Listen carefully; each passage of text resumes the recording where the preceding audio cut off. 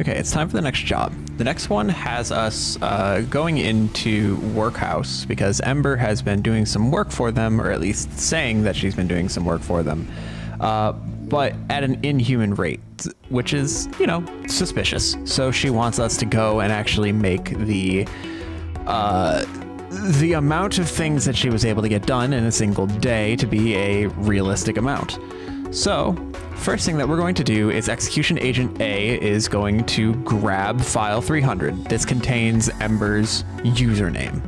So we'll grab 300, copy the name, and we're done with that. Next, we're gonna link across 800, and we're gonna head into the secure host. And in here, we're going to find Ember's file number. So we have her username. From there, we can find the line that has her username. The next one's her password, which you don't need, and then we'll grab the file number. So this is going to loop through, and I've added in a seek here, so I don't check every value. I'm only checking the actual, like, first one on each line. We find normal human. Then we grab her file number, and we're done with file 199. So now we're going to link across 799. We know what her file number is. We've saved it in our X register. We're going to grab that file. Next, what we're going to do is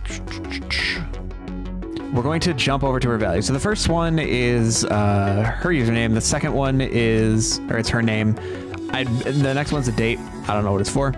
But the next few values are all the amount of money that she's earned each day. But she doesn't think that more than $75 is a realistic amount. So she wants to clamp these values, but she still wants to be paid the same amount of money.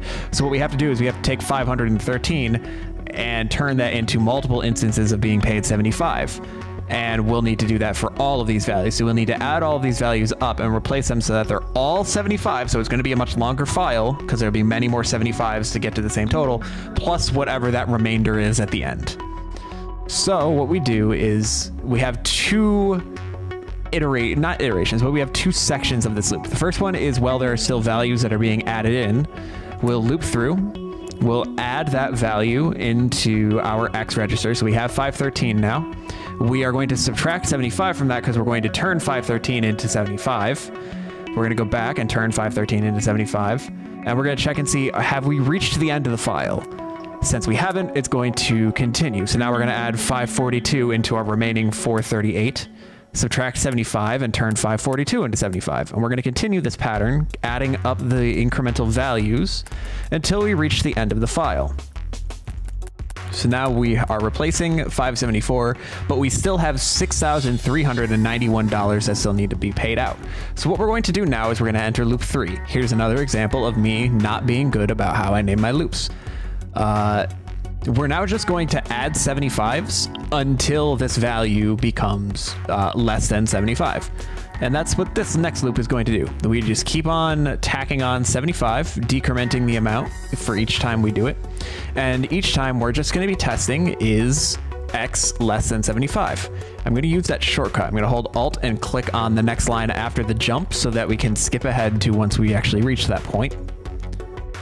So now we are left with a leftover of 16. We still want to write that, but there's always the chance that the amount was a perfect 75 value. So we don't want to write a 0.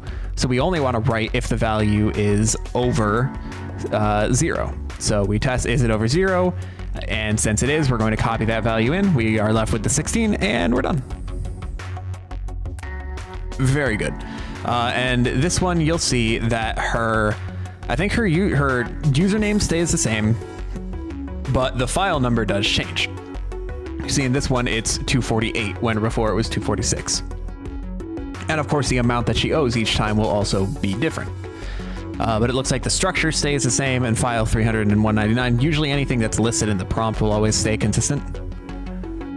And yeah, that is how we can help Ember out to get some more money, which is good for us because she pays for the medicine that we use.